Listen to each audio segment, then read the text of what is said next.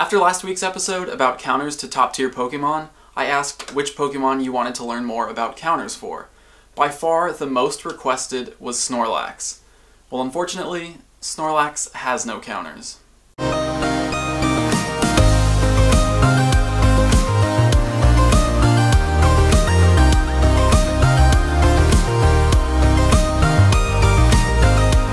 It's already dark out because I spent most of my day doing math, so this episode is coming to you from right here at my desk.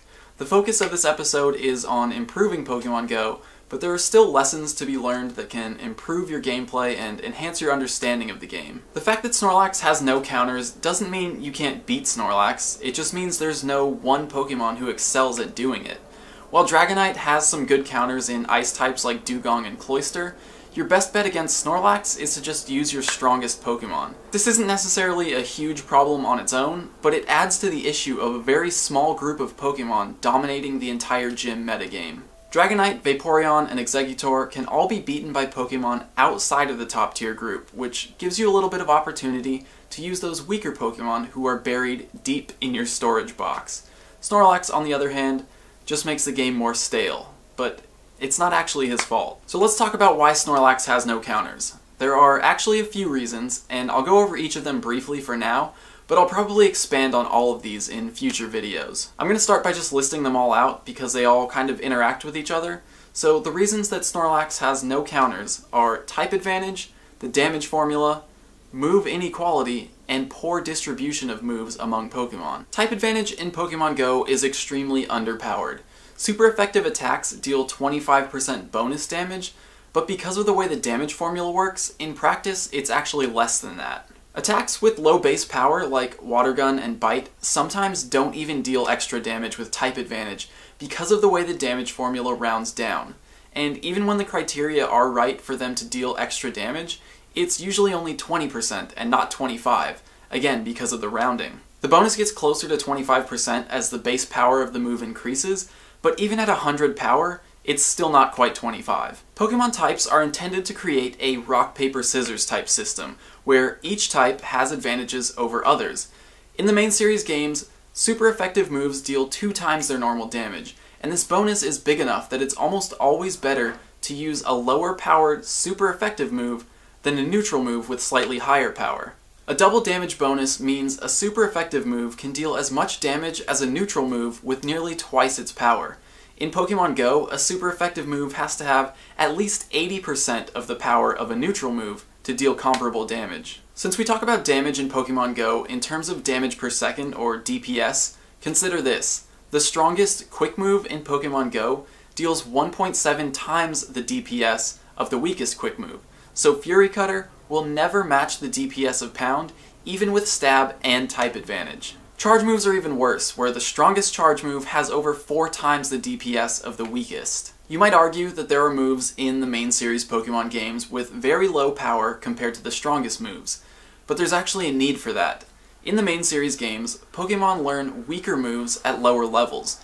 It's just part of the game's progression. In competitive play, only the strongest moves get used. In Pokemon Go, there is no progression.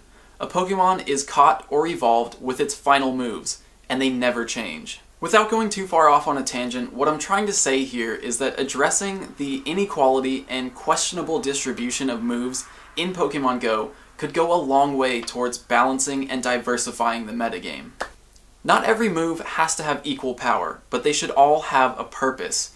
When Bug Bite is strictly better than Fury Cutter in almost every way, there's almost no reason for Fury Cutter to even exist, but that's something we'll explore further in another video. As it applies to Snorlax, here's the issue. Snorlax is a normal type Pokemon with one weakness: fighting. Machamp is the strongest fighting type Pokemon in the game right now, and a lot of people suggested him as a counter. While he's certainly capable, there are still Pokemon who beat Snorlax faster and more efficiently. Machamp's best charge move against Snorlax, Cross Chop, has the highest DPS of any charge move, but his fighting type quick move, Karate Chop, is tied for the lowest. Karate Chop is the weakest fighting type quick move in the game, and I can't think of a single good reason why it was given to Machamp. One reason you'd want to give a Pokemon a weaker move is to keep its power in check, but Machamp would still be far from overpowered even with a better move like Rock Smash. So this is what I mean by poor distribution of moves. Machamp could have been a much better Pokemon if it had just been given better moves. Now let's start talking about numbers. For all these calculations, I assumed that the Pokemon were max level, but the numbers should come out the same at any level as long as both Pokemon are the same level. Looking strictly at damage, with Karate Chop and Cross Chop, Machamp beats Snorlax in 49.6 seconds. That's if you just spam your moves as often as possible without dodging. Vaporeon, with Water Gun and Hydro Pump, KOs Snorlax in 50.2 seconds, a difference of just over half a second. Vaporeon has a lower attack stat, and neither of its moves deal super effective damage to Snorlax, but Water Gun is just that much better than Karate Chop in terms of damage per second. Even more embarrassing for Machamp, Arcanine with Fire Fang and Fire Blast beats Snorlax in 45 seconds, and again, neither of those moves are super effective against Snorlax. Now when you factor dodging in, Vaporeon gets even better. Since Water Gun is faster than Karate Chop, its DPS suffers less when dodging.